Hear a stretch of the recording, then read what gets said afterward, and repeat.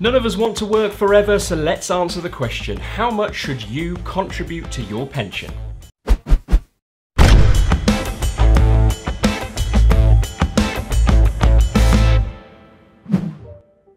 Pensions. Not the sexiest topic, but hey, I can only play the hand that I'm dealt. They might not be the sexiest, but they are a damn useful investment tool, and one that I think people have a lot of misconceptions about. So firstly, what is a pension scheme? In simple terms, a pension is just a type of investment plan that will help you save for later life. But unlike other types of savings and investments, they do get a rather favourable tax treatment. The biggest available tax win for you comes in the form of tax relief on your contributions, and essentially what that means is some money that would have gone to the government in tax goes into your pension pot instead, and I'll show you a little later exactly how that works. If you're employed, you might be a member of your employer pension scheme, and the benefit of that is that you will be getting money from your company to help you plan for your retirement. Or if you're a lone ranger like me, then it's down to you, kid. However, they are still a very useful tool for your retirement toolkit. But how much should you be contributing to a pension scheme? Well, to give a big question a small answer, as much as you can afford to, as early as you are able to. Money saving experts suggest that you should take your age at which you start your pension planning and halve it. Then use that number as a percentage of your gross salary to contribute into your pension each year. So, for example, if you're 32 years old and starting your pension today, you should look to have 16% of your gross earnings going into a pension to start you off. Clearly, by this logic, the later that you start, you've got some serious catching up to do, and boy does it make a difference, which I'll show you later on. But let's look at that example. How many 32-year-olds are actually contributing 16% into their pension? Well, if the average gross salary for someone around that age is $34,000, then that equates to £453 a month, approximately. But if that person is employed, don't forget that the employer will probably be bearing some of the brunt of this contribution. So let's say that the employer is doing 4%, which would be about £113 a month. That leaves you £340 a month based on that maths. But don't forget, the taxman is here to help with tax relief. So the tax relief on a gross contribution of £340, if you're a basic rate taxpayer, as we are in this example, is £68. So all in all you need to find is £272 in this example. Not so bad, eh? Now, I've seen 100 different rules of thumb over the years to try and answer this question, and that is all that they are, just a rule of thumb.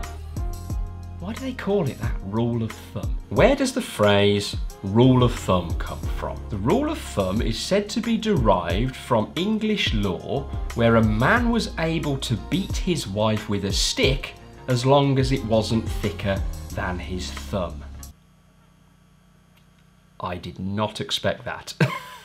Oh wow, that got dark. You may have also heard about multiplying your desired retirement income by 25, the times 25 rule, and you may have heard figures thrown about like a 4% withdrawal rate. Interestingly, Fidelity, a pretty large pension and investment provider, have this graphic on their website. It suggests that when you are age 30, you should aim to save 1 times your annual household income before tax, then by 40, 2 times, 50, 4 times, 66 times, and then by 68, 7 times. So yeah, there's another rule of thumb. Although, now I know what that phrase means, I think I might stop using it. To be honest with you, it really comes down to 2 factors. When you want to retire, and how much you'll be spending. Put your thumbs away, Tom.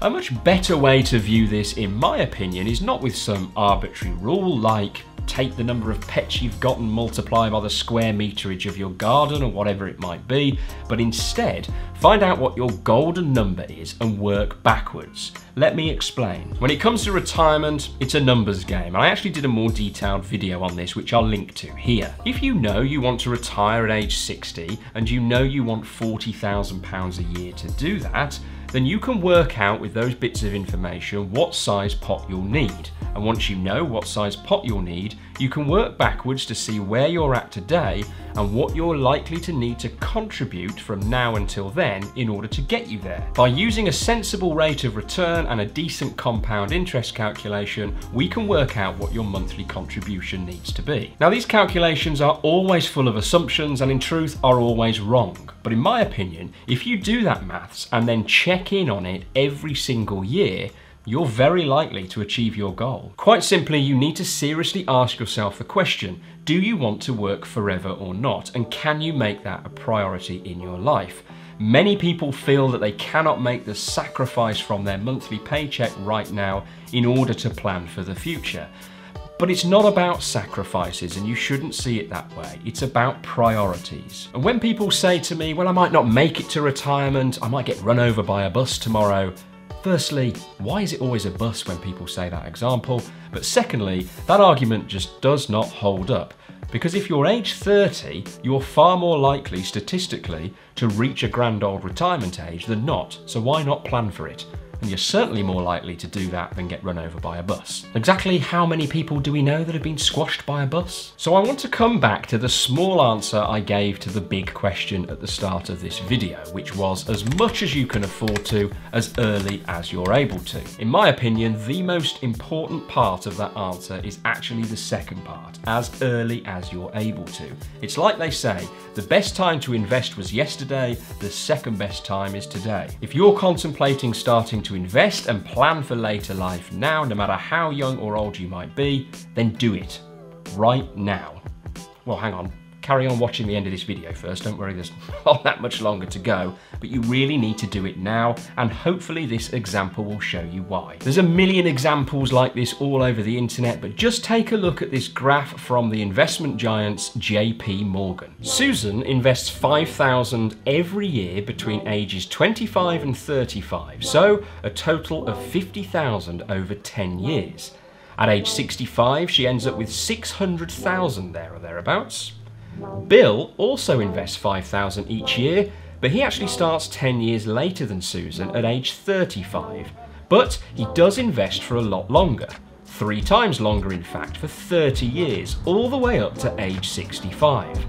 So he's put in 3 times as much as Susan with $150,000 going in the pot, but he actually ends up with less overall, only around $540,000. Starting 10 years later has seriously cost him.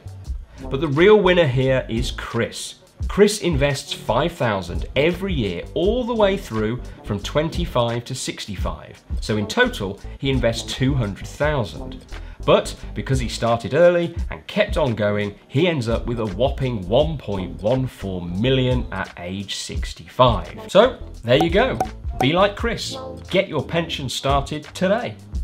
Off you pop.